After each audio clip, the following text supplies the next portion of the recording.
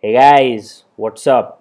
So today we're going to deal with reproductive health. It is an important topic for both your examination as well as your life. This is the 3.1 which will be followed by part 3.2 also. This is presented by me, Dr. Roman Seni. This is the YouTube channel Unacademy Medical. So I'm just trying to impart high quality accessible education as much as I can. If you want to know more, you can read online, and I'm already taking courses in UPSC which have been watched by lakhs of people. So if you know anyone preparing for medical entrance examination, AIPMT, AIMS, etc., do spread the word of this education revolution. And if you have any query or any doubt, you can ask on this Facebook page, facebook.com/myname.official. Now we move forward, and this is the basic introduction to reproductive health. So what do you mean by reproductive health? Basically, reproductive health means a total well-being. This is again important. It's just the definition of health, and they've introduced the word reproductive. That's it. That is the fancy thing which has been done by WHO. So if you know the health definition of health, health is like physical, emotional, behavioral, social. All aspects are included, but the word which has been added is reproduction. So if you just want to know, you can read this definition: total well-being in all aspects of reproduction, that is physical, emotional, behavioral, social. This is the WHO definition. Reproductively healthy society is one which has physical and functional normal reproductive organs. Physical means by size, shape, anatomy, etc. Functional means whether they are capable of giving rise to gametes, and whether these gametes can fuse together and can conception happen, and can it lead to a healthy baby delivered. This is the functional aspect.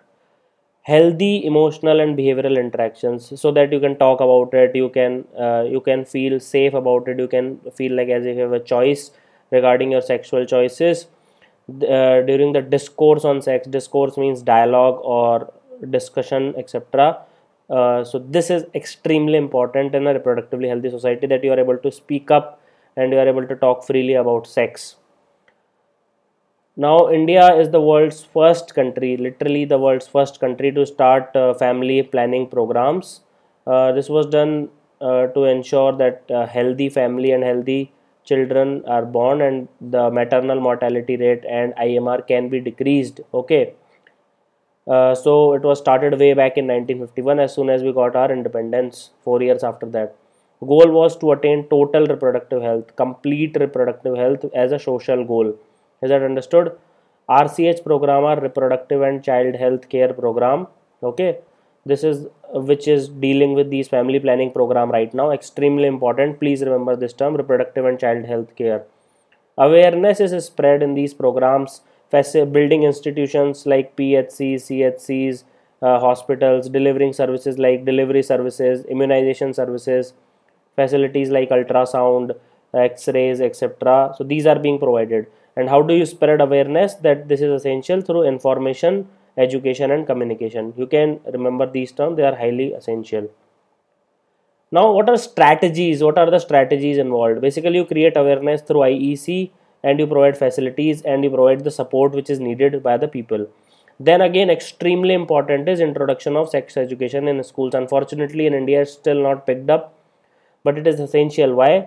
To remove the myths and misconceptions. See, when we are moving from 10th to 11th, we are 16-year-old, 17-year-old.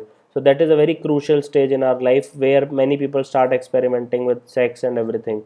So it is extremely important to remove myths and misconceptions, because otherwise you might get STDs, you might get unwanted pregnancies, then you need to do abortions or deliveries which are not healthy. Okay, and you suffer physical and mental torture also because of these issues. And once you develop them, you can't even talk to other people, so you feel social boycott also. So it's extremely important that sex education is introduced in schools, because the impressionable minds of young people can get influenced, and if it is introduced, then they can easily get myths and misconceptions can easily get removed. Now, for a reproductively healthy life, you need to have scientific, accurate, and proper information. How can you get it? Through sex education. Okay, now you can read as much as you want on Wikipedia, so it's easily available. Now, information regarding to what? With respect to your reproductive organs, your adolescence, and accompanying changes. For example, there will be primary sexual changes, secondary sexual changes.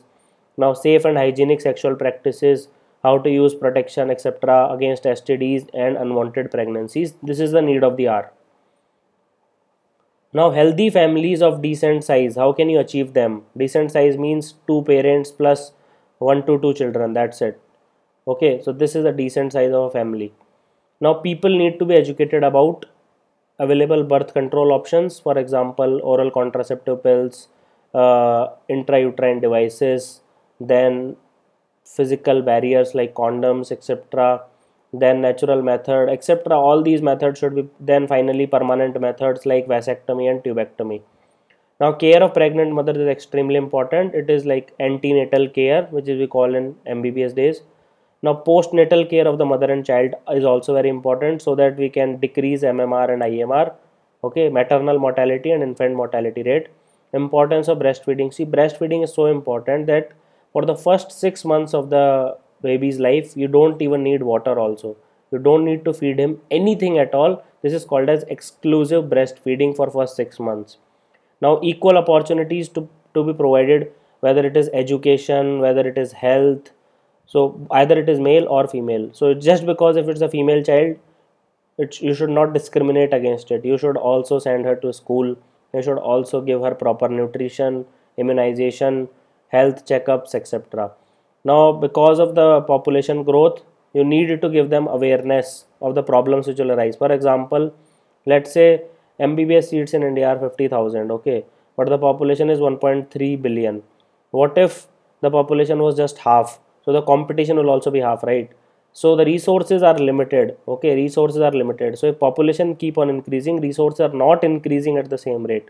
That is why there are various problems. And obviously there are social evils like sex abuse, sex related crimes. All these are need to be imparted. Now, when we talk about pregnancy and when we talk about antenatal and postnatal care, the key feature is amniocentesis. Amniotic fluid is there, okay, which is surrounding the developing embryo. Okay, so if you just take it out through a syringe and you analyze the chromosomal pattern, you can know a lot about diseases. And but unfortunately in India it is used for sex determination.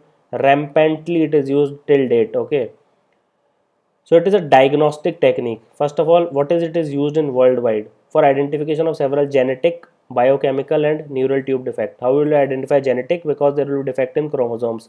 Biochemical, because there will be defect in enzymes. Okay, for example, albinism, etc. And phenylalanine urea, you must have heard about these diseases, right? And new L-captonuria, etc. Now, neural tube defects are when neural tube is failed to close. Okay, how can you detect it? Because through level of alpha fetoproteins. Please remember this term, it's extremely important. This is called alpha fetoproteins. When their level changes, it means that there is neural tube defect. For example, it is used in spina bifida. It is a type of neural tube defect. Also in Down syndrome, also AFP level changes. Just remember this, it may be asked exam. Now, neural tube defects, how they are caused? Because mother does not have proper B9. B9 is folate or folic acid. So whenever pregnant woman is there, she is given iron plus folic acid tablet. Iron is given to prevent postpartum hemorrhage, that is bleeding after the baby is delivered, also to control anemia, and folic acid is given to control the neural tube defects. Now in India, it is used mostly as a form of fetal sex determination test. How do you do it? Chromosomal pattern can be analyzed because in amniotic fluid, baby's chromosomes are floating around, cells are floating around. So if it is XX, it means it is a female child. If it is XY, it means it's a male child. Now it is legally banned in India for the use of sex determination. You can use it for other purposes.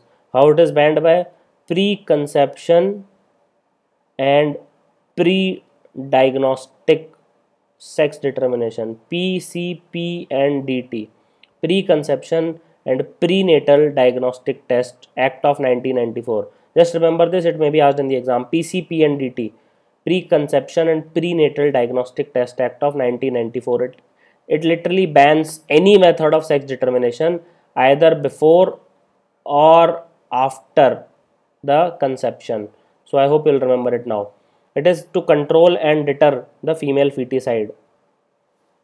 Now moving forward, the population explosion. See, in 1900, that is just about 100 years ago, World population is 2 billion. Now it is 4 times almost. We are touching almost 7.3 billion right now. Right now, this is the situation. 6 billion happened in 2000 and 7 billion happened in 2011. Now it is more than 7 billion. Similarly, in India, at the time of independence, we were just 35 crores. Now we are, in 2000, we became 1 billion, and now we are 1.2 billion in 2011. Now we are 1.3 billion. So every sixth person in the world is an Indian. Now it will change to every fifth person very soon. What are the reasons for the population growth? See, your death rate is decreasing. Why? Because advances in medical healthcare, etc. Because of affordable medicines. Okay, so the healthcare is becoming quite cheaper when it comes to basic medicines. Maternal mortality rate and infant mortality rate are also decreasing as a result. But the people who are in reproductive age group is constantly increasing. You must have heard about demographic dividend. So people who are in the reproductive age group, their number is increasing. That is why you are seeing population growth and population explosion. Now, according to 2001 census report, we grow at a rate of 1.7%. That is 17 people per thousand population. Okay.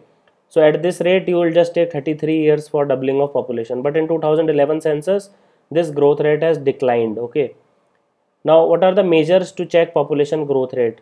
Just motivate smaller size families, promote the use of contraception.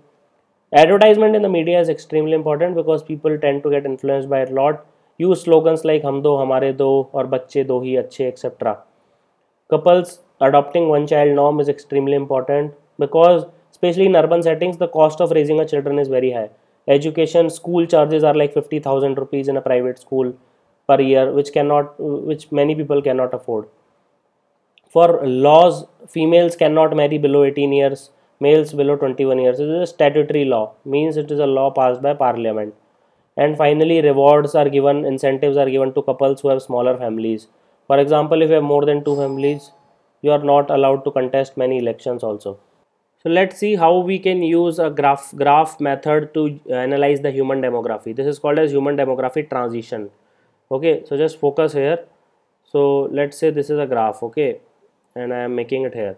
So on x-axis you have, this is the time, okay, and here you have the population growth.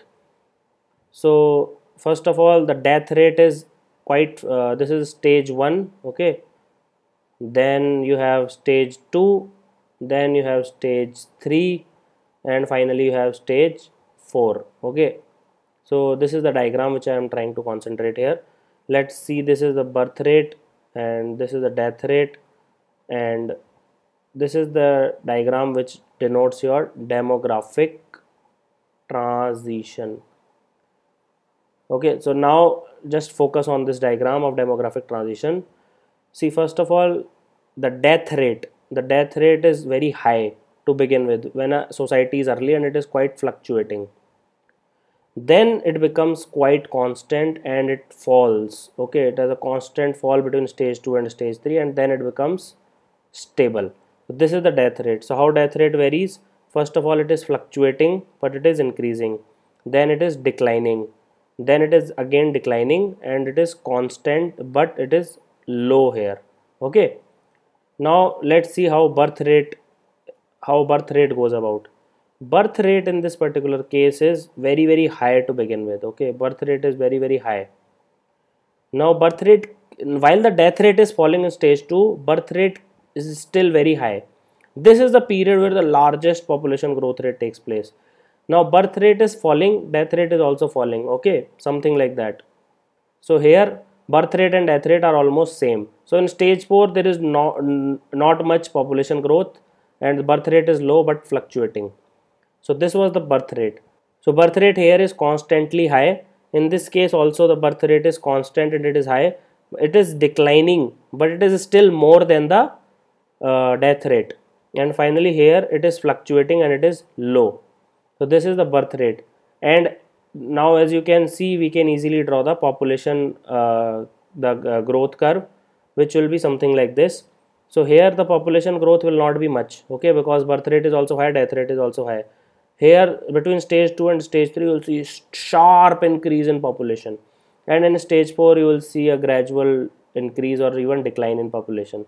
So this is the demographic transition model. Okay, this is the population growth rate. The blue one is the birth rate, while the red one is the death rate. So I hope you will remember this curve now. It is an extremely important curve because questions are asked from this. Now, what do you mean by replacement level? For example, two human beings make a couple, okay, and they produce some babies. So when they die, they will leave at least two humans, right? So they can replace them. So a couple must produce offspring to replace themselves so that population remains constant, okay. So if two human beings produce two human beings, then it is means constancy is maintained. So ideal replacement level should be 2. But what happens is some of them will die, right? These babies, they will all not become adults to reproduce. So in developed countries where chances of them dying is very low, so the replacement level is 2.1, while in developing countries the replacement level is 2.7. But this is constantly decreasing and it is now close to 2.4, 2.5 types. Now comparison between developing and developed countries using the same demographic method.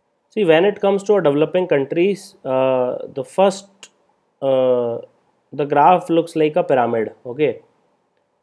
This is let's say you just divide it in between. These are the males in the population, females, because they are almost equal, and this population is quite large. This is the category C. This is the like the children group. Then these are the reproductively active group, which is between 14 to 50, and this is the old age group, which are dependent.